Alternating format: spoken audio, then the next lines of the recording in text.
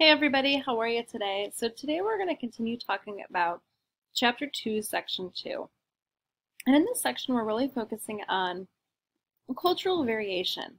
And we're getting at that not everybody gets along inside of a culture. We're also focusing on what makes cultures unique. How are they similar? How are they different to other cultures across the globe? How does globalization and kind of the interconnectedness of life change things?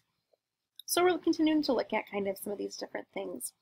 And today, I want you to think about an immigrant. And if an immigrant chooses to, for example, move to America, they're going to come here permanently. Are they going to assimilate? Are they going to mix in, blend in with the other different groups that live here in the US? Are they going to start loving apple pie and eating hot dogs and watching baseball games? Is America truly a melting pot? A society where our cultures kind of all blend together and we all have the same traditional values and ideas and beliefs? Or do people hold on to some of their own languages and values and cultural norms? And so is America more of a salad bowl where, yes, there are things that unite the American people in terms of holidays like 4th of July, but do people refuse to assimilate or to mix in? Do people hold on to some of their, elements of their own cultural society and values from their original home country? So is America more of that tossed salad? So looking at the two objects here, you've got the melting pot, so to speak, versus the salad. And in the melting pot idea, it's as if, you're melting chocolate, or if you're, melting a bunch of crayons, whatever it is that you're melting. But over time, as people live here longer and longer, they no longer identify perhaps as a Chinese or Irish or Italian or Mexican or Russian American. Perhaps they don't speak that language anymore, or, practice some of the cultural traditions that they had in their home country, or follow those same cultural norms. They've assimilated and they are now similar to the rest of the American people, and they follow the mainstream values and cultural norms of our society. So it's one big unified culture, or it's a melting pot. And you can see that here as I keep talking about assimilation, the idea that, people have really blended together, and perhaps they no longer speak Russian or Polish. Perhaps they no longer eat those traditional foods or celebrate those different holidays of their home country. Perhaps now, they celebrate 4th of July and eat apple pie and go to baseball games, or whatever you can identify as this mainstream American values. Now, on the opposite end of things, though, there is a thought process that perhaps people don't really blend into American society. Perhaps American society isn't just one big happy family where everything is just mixed together, assimilated. Perhaps it's not that melting pot of values where we all just get along. Perhaps America is more of a tossed salad.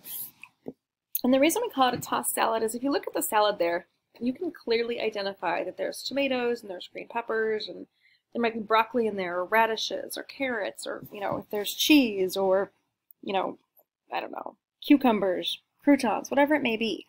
But what unites the salad all together is the salad dressing. It's kind of all tossed together to have some kind of sense of unity or connection, but then there's still different parts that are easy to identify. So what sociologists are saying is that when some immigrants come to America, they forget about their home life, they assimilate, they blend in with the rest of American society, and we're just one big old melting pot, and we all kind of get along. Other sociologists say no, we're not a melting pot. We all don't get along, and it's not that everybody is just the same now. In fact, you can still see communities, like if you go to Chicago, you can go to Chinatown. It is a separate subculture where people speak Mandarin and they eat Chinese food and they, practice cultural traditions and values and norms from their home country. Same thing if you go to Chicago and you can see a little Italian village or a little Ukrainian village or Polish neighborhoods. There's places where people continue to practice their own cultural traditions from their home country. And so, yes, they're happy to be in America. They love Americans. They speak English. They, are very proud of being here. They would never want to leave, but they're still retaining that part of their identity and their part of their ethnic heritage. So it's something called cultural pluralism, the idea that many cultures can coexist within a society and maintain their cultural differences and kind of all get along.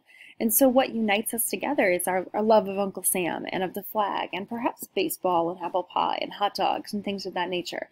However, people still have their own traditions that make them unique for their home country, and they're not going to give those up because they love that aspect of who they are and their relatives they still have at home.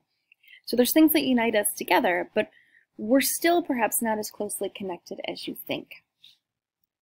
And so this brings us to the concept of subcultures. And if you are doing the extra credit for this week, the crash course video talks about subcultures and countercultures as well, and don't forget to get that done this week by midnight. You've also got to get the norms worksheet done this week and get your quiz done as well on class marker.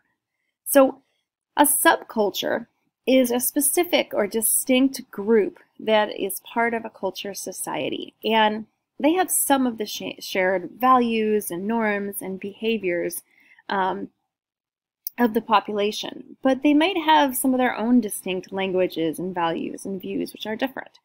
They're, different subcultures that are linked together because of age or ethnicity or religion that kind of define who they are.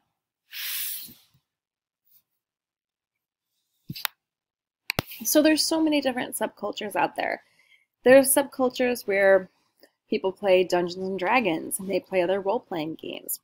There's subcultures like hipsters or people that follow goth or the emo.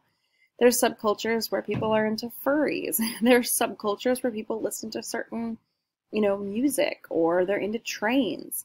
There's subcultures where people, follow different religions, whether they are Catholic or Methodist. A subculture could be, kids attending Maplettes or FFA, different conferences or activities or sports that they're in. So, and also cults, which is why we're talking about cults this week. People who decide to join a cult are in a specific subculture. And these people all are part of the mainstream culture and that group's society, and they follow most of the values and societal norms, but they also have some unique ones that define them together they're based off their interests, their hobbies, their ethnic background, their religion, goals they have for society, something. And then there is a specific type of subculture, and they reject the mainstream values of the larger group, and they would like to replace those with a new set of values and norms. So for example, the mafia is, a type of subculture. The mafia is not as prevalent today. We don't see as much organized crime like we used to, at least not around here, perhaps in like New York City or Chicago. And they're an example of a group, especially during the 1920s, during Prohibition, where they were trying to make and sell alcohol illegally, and they were circumventing the laws and trying to replace them. You look at the 1960s, you look at the hippie movement. That was a subculture, right? The people who believed in free love and peace. They were against the Vietnam War. They were against, the treatment of African Americans, and they wanted to change what was happening in America by corrupt politicians, to end our involvement in the war, to get better treatment for African Americans, free love. And so that was definitely, the hippies were a counterculture. As far as the civil rights movement, that was a counterculture. They were rejecting and trying to replace that. Now, you could make the argument that the civil rights movement, especially, the movement led by Martin Luther King Jr., being nonviolent, perhaps was more of a subculture rather than a counterculture. But any of the violent acts perhaps would go into the counterculture group. The protests during 2020, led by Black Lives Matter, that is definitely a subculture. Some would push that into the counterculture group because those protests have turned violent, in response to trying to bring about cultural change. So what we're going to do now is we're going to talk a little bit more about cults. So I've got a couple of video clips for you to watch to learn a little bit more about this subculture and why people would join a cult and some of the famous cults in history. And you've got a journal to do with that. And then we're going to spend the rest of the time working on our project. So make sure if you haven't started yet, you pick a topic for the project. And then you start working on your project, since we've got a check-in for that at the end of next week. That's it for now, guys. Have a great day. Later.